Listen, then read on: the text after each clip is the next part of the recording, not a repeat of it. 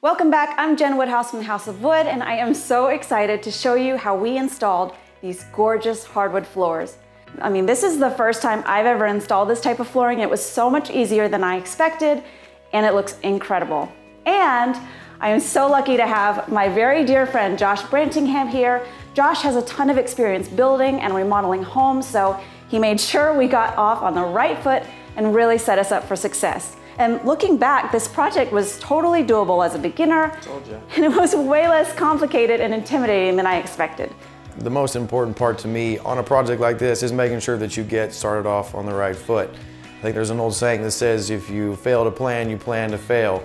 So it's really important that you take a little bit of time, and I know that's hard. A lot of times you're anxious, you're in a hurry to get that floor down and see, this beautiful product installed. But it's really wise and important to stop and get everything laid out correctly at the first. It will save you a lot of time, grief, and heartache in the long run. So we decided to pick the longest wall, exterior wall in the home, and that gave us an opportunity to make sure we had a long, straight, clear benchmark, so to speak, to start from.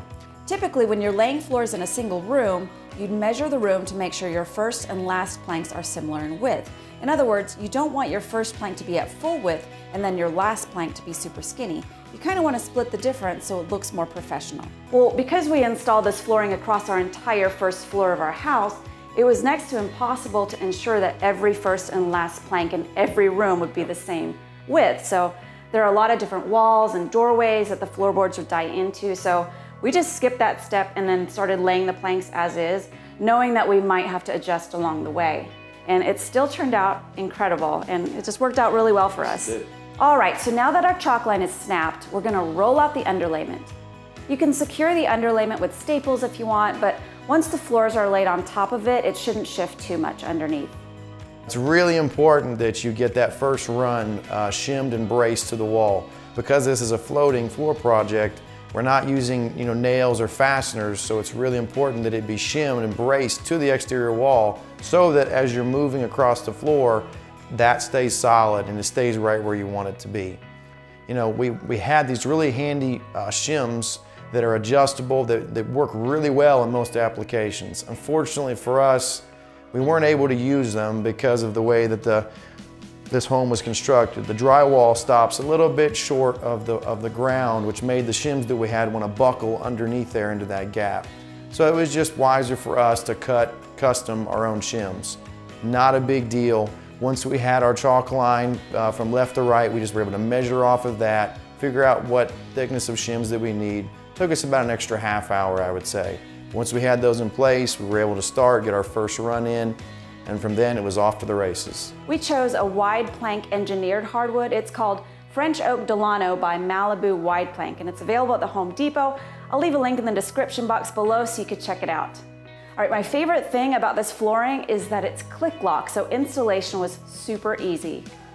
Any homeowner can tackle this project and save themselves thousands of dollars on the install.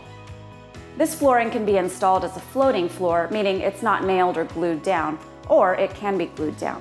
We chose to float it because it's just easier, less messy, and I'm a bit afraid of long-term commitment.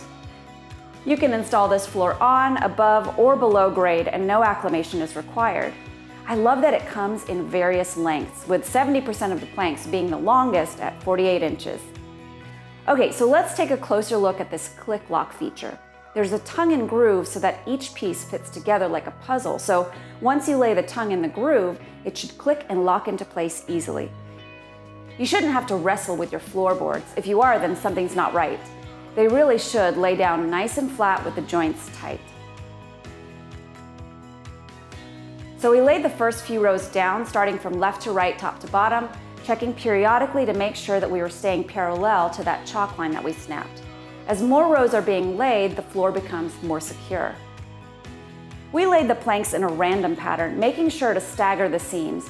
There should be a minimum of 6 inches from the seam of one board to the seam of the board below it. In other words, don't line up your seams. We also made sure to pepper the boards that had a more striking grain pattern evenly throughout the room so that they weren't right next to each other. For vents, floor outlets, around door jambs, and other obstructions, we had to cut or notch out parts of the floorboards. So we just took our measurements and then used a jigsaw to make these cuts.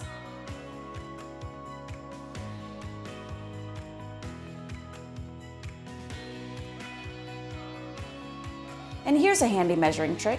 Instead of using a tape measure, lay the board in place, flip it over, make your mark, and then make your cut.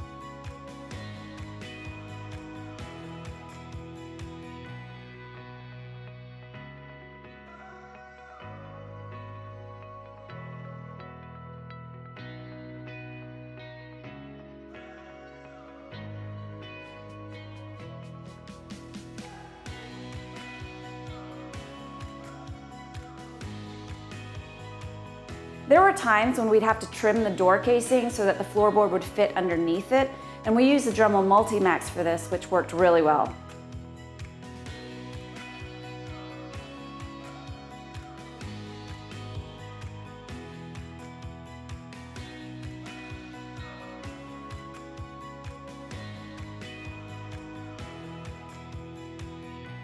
Once all of the tricky parts are taken care of, installation will go pretty fast.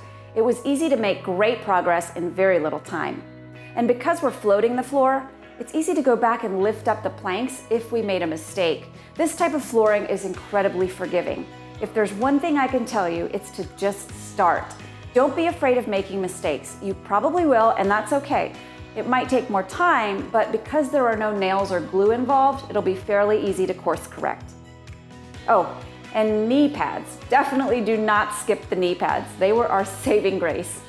I cannot believe that we did this. It was our first time laying hardwood floors and it looks absolutely amazing. I am so proud of how it turned out. Oh, and please excuse the missing baseboards and trim. They're on order and hopefully they'll come in and we can install them before we have to host Thanksgiving next month. 10%, we have to be smart, 10% smarter than technology. Took us a while for us to catch up. Jen should walk over there and do it. This is her show. Today we are installing this beautiful engineered hardwood from, shoot, where is this from? Home Depot. Hold on. I'm professional. Right here. Using this gorgeous engineered hardwood from, son of a gun! And I'll leave the link to this flooring right here. Hit that subscribe button and stay tuned for more DIY projects and home renovations. You'll find more info on jenwoodhouse.com, and I am at Jen Woodhouse on Instagram and Facebook, so let's be friends. It'll be fun. Thanks so much for watching, and I'll see you next time.